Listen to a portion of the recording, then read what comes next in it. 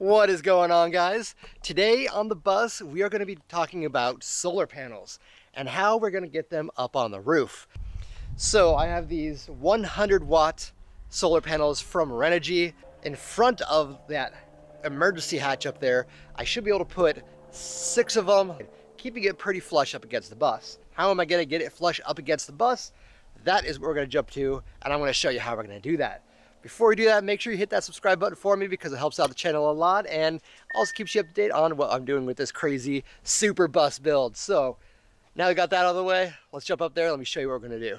This here is going to be the strut channel. The bolts through the bottom here are going to be going into the top of the bus just through the sheet metal. And then I have this rubber spacer thing that I'm going to show you here in just a second. And then I have some big gigantic washers to throw underneath the bus as well. So when thinking about spacers to hold up the panels up onto the roof, I was trying to think of something that would be a good idea. Hockey pucks. They're only 1 inch thick, so the gap is not very high, but it also keeps it from rattling back and forth over and over again while you're driving down the road, scratching, wiggling, squeaking.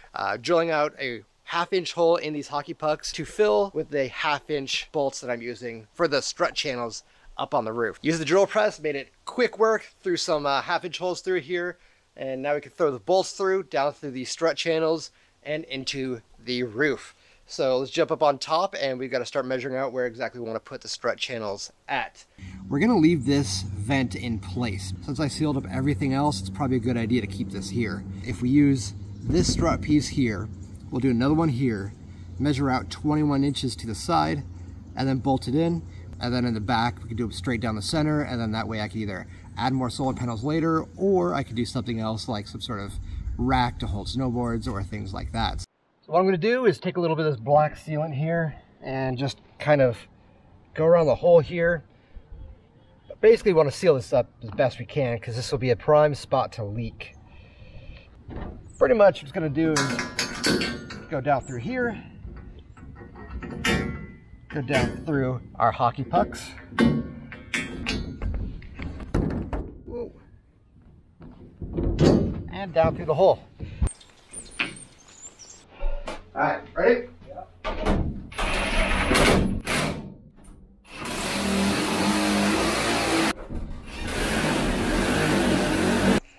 All right, so we have these 3 put down, which means need to do the same exact thing on the other side, and then measure out 21 inches and do them down the other side here.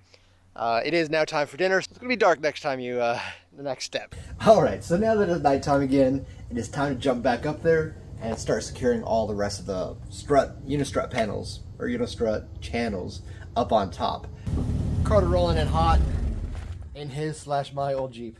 And just like we did for the first one, throw some bolts through, throw some sealant on top of these hockey pucks, and then send it on in. You can hear the timidness in his voice because there's like a 9-foot fall right next to us. So, but it's also nice you can't really see the ground. That's true.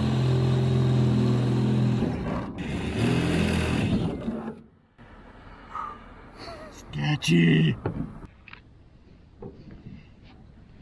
Yeah, so. All right, so tonight we're going to be talking about the solar panel mounting to those strut channels that we have already mounted to the roof. It is aluminum. It's going to make it a little bit easier to drill, a little bit easier to cut, and it's also going to be a little bit lighter up there on the roof. So this is a 4-foot section. Before I do cut it, I am going to mark down the center line on here where I need to drill a hole later on. Drilling it before I cut is going to make it a little bit easier, so I don't have to measure it over and over and over again on each bracket. Every 1 inch with little dots, and every 2 inches with a long stripe. I know on the long lines I'm going to cut for those 2-inch brackets, but that 1 inch is going to be where I'm going to drill my holes for the brackets that go onto the roof.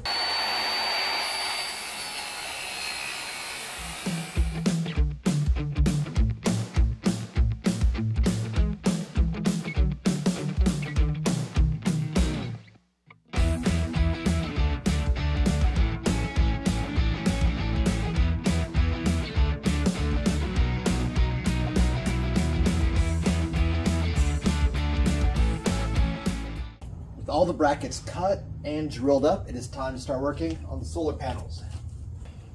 Now with the holes all marked up, it'll be pretty easy throw some fasteners through here, throw a washer on each side, and a nut on the outside. Awesome, there we go. I have all 6 panels now with all the brackets on there, 4 panels, 4 brackets per panel. So now it is time to take them up top. Before we put these solar panels in, I'm gonna throw this guy up there. This is one of those RV things where it kind of seals everything up so water doesn't leak in. So how these guys work, they are spring nuts. So they're springy, which means they press up against this channel here. You put it in sideways, and then you just kind of turn it and it sits in place. That way, these channels, you can kind of slide things back and forth as you see fit to make sure they all fit. See fit, they fit.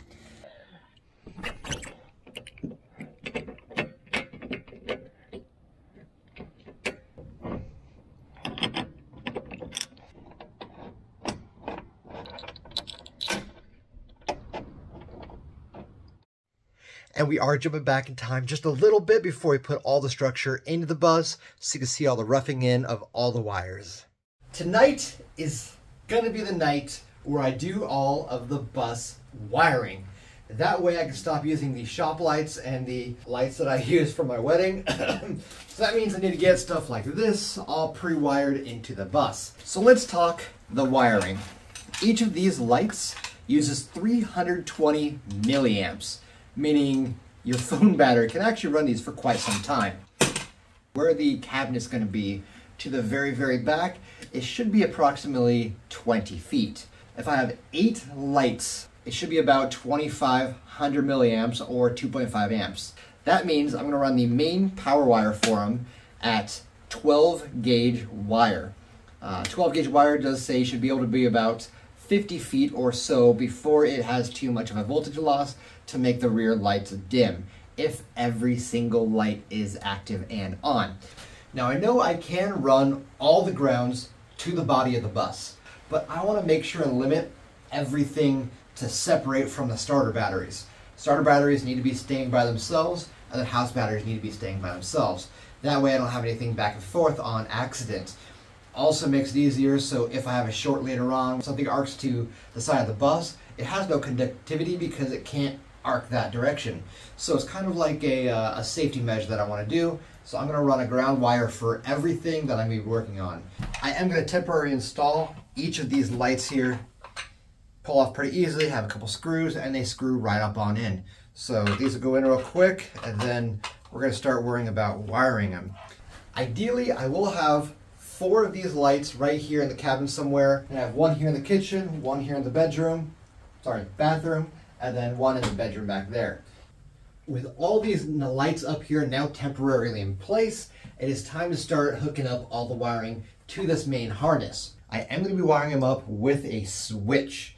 I purchased these switches online on Amazon, and they work with a 12-volt system. I then have the power wire run to my light, and then have the ground run to the switch, and then back to the light. I am going to start by just splitting these wires apart. Then I'm going to strip the 2 sections apart, but I'm going to do it in 2 different sections. That way they can't come close to each other and they can't rub later on. With the wires stripped off here, just going to attach a little bit of the red wire to the red wire, black wire to the black wire, so that way I can solder them all together. I learned how to solder from my dad when I was about 6 years old. Thanks, Dad. So now I like to solder pretty much everything that I can. Okay, with everything wired, in theory, this should turn the light on.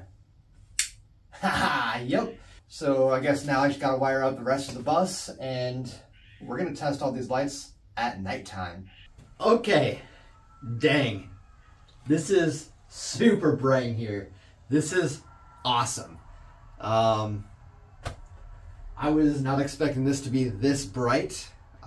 Now with all these lights in here, I can start taking out these string lights that I have here that some of them were starting to not work anymore. Now that all these lights are in here, which I'm so stoked about, I'm assuming you guys watching this can see a lot better now. First thing I'm going to do is run these 8 gauge wires. Got the positive and the negative, running it from the battery up front behind, and I'm actually going to wire it back here. Then, using these bus bars, I'm going to mount these guys into the walls. So then when I want to add anything power-wise to the back of the bus, I have access back there to wire as much stuff as I have in there.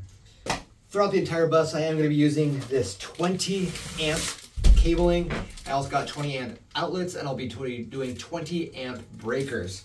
20 amp is probably overkill. That is for pretty much, you know, a fridge, stoves, things like that. Everything is going to run 20 amps, so I can plug anything into anywhere and be good to go. We didn't film all of it because it was a lot of wiring and it's very, very repetitive. As you can see here along the walls, we have all the different wires, cables, and circuits that we've been running here in the bus, including up here, I added speaker wire and excess yellow wire, which will be the side marker lights. All the wiring is pretty much roughed in, which is super duper exciting. Now that we jump back from the past, this is what we're working on now. So right here we got the power inverter. It is a 300 watt Renogy power inverter and a 60 amp Renogy charge controller. Solar panel does come down here in through there to kind of keep in place, comes back out, and then I'll wire it around, connect it down here, and have it come up into the bottom of this charge controller here. So these batteries will be coming over to the inverter, and the inverter will power out through this high amps, but that'll be a little bit later. Basing off the bottom of the charge controller, I didn't think this one through beforehand. I have to do everything upside down, but I'll be plugging everything in to the bottom of this, starting with the battery, getting it started first. Although it is currently dark outside, it's not going to be any solar coming through. It is always recommended that you plug in the battery first before you plug in the solar panels. That way this charge controller is prepped and is ready to receive that power. So for all of the power for inside the bus, I got this fuse box, breaker box, combination of everything. What I'm going to do is I'm going to cut it out, mount it into here, get everything set up, and then punch out the holes for all the wires for all the 110, all the 12 volts that come into the back side of this. And then this board here is going to be mounted up underneath in here. With this panel now bolted in down here, and the actual fuse box, all the breakers and everything will be in this panel here, it looks a lot better. And that's going to be tucking kind of everything hidden away underneath in here, so you don't see any of the wiring, any breakers, or anything where you're going. And it's also going to keep everything, and I mean everything, all in one spot when it comes to electrical, batteries, inverter, solar, breaker. I'm going to have another little section where I'm going to put the DC to DC charger in here. So everything is going to be in here. Lots of ventilation to keep everything nice and cool. Coming out here, we're going to be hooking up the DC to DC charger to the physical batteries themselves. So I have the power cable and I also have the ground cable. Those are going to be very simple, just up underneath the bus here and then through the hole in the backside, just like the rest of the power cables that you see. I am going to swap out these batteries from April 2015. No, 2016, woohoo, and 2015. So the newest one being almost 8 years old. Yeah, let's swap them out with the best batteries that I know of, some yellow Optima batteries. Just fishing this on the backside here, up underneath into the battery tray, just like all the rest of the wires. Okay, the wire's now in the box, crimp some ends on, and hook it up to this last battery here. Obviously, black's gonna be ground, red's gonna be power. It is a little dark outside, so it's going to be a little harder to film outside, so I'm just going to show you guys what I'm doing right here. I got this shore power. It is a 30 amp, pretty basic RV shore power thing that I need to drill a hole on the outside in through where it's going to seal up and then wire this to my breaker box. When it comes to the physical wiring of this thing, it's pretty darn simple. So you got the 3 wires all stripped back. We have the ground cable. We have the white, which is the neutral, and the black, which is going to be the hot. And then bolt this guy right up to the outside of the bus. As you can see, everything is now wired into the breaker box. Got the breakers installed, got some fuses installed, got the hot to the hot, the ground to the ground, and the neutral to the neutral. Unfortunately, I did not film the installation of the automatic transfer switch.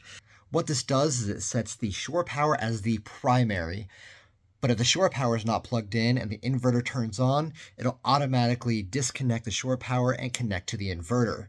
That way, I will never overcharge. I can't put 60 amps in accident in through the system. It'll always stay at that 30 amps, and it will always prioritize the outside power before it hits the inside power. Alright guys, this is going to be it for the video. If you like the video, please hit that like button, hit that subscribe button. I'm going to see you guys all next time. What is going on, guys? My voice cracked on that one.